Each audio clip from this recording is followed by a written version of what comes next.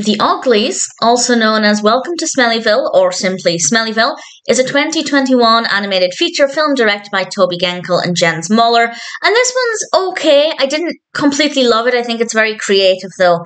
And I think it has some pretty important messages as well. The Ogglies are a family of creatures who land in Smelliville. They're trying to find their new home, and Smelliville has a large garbage problem, hence the name.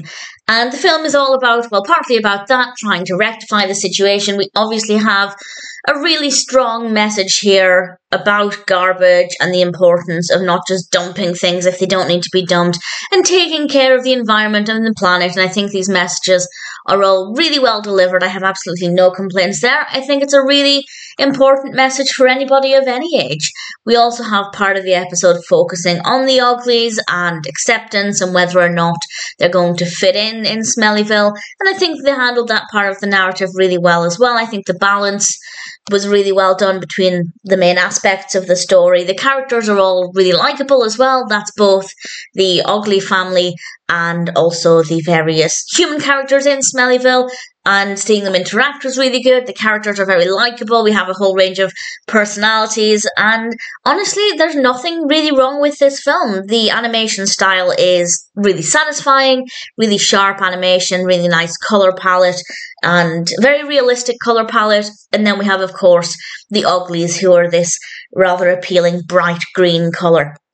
So visually, it's very engaging as well. I think my only issue, and it's not really an issue, but I feel like occasionally it was quite slow, like I was waiting for something a little bit more interesting to happen. So visually, very engaging. The narrative was engaging most of the time, but not all of the time. There's not one specific scene or anything that I didn't think worked well. Just here and there, it was a little slow, could have been a little bit more interesting, but in general, I can't really fault it. The Ogglies is a fascinating enough story. We have some really interesting characters. I love the design of the rubbish heap. Not a sentence I ever thought I'd say, but visually it looks disgusting, which is really effective, and I think it works very, very well. The animation quality is really satisfying, some really good characters, and as I said, a pretty important story, so no complaints from me there. I'd never heard of it.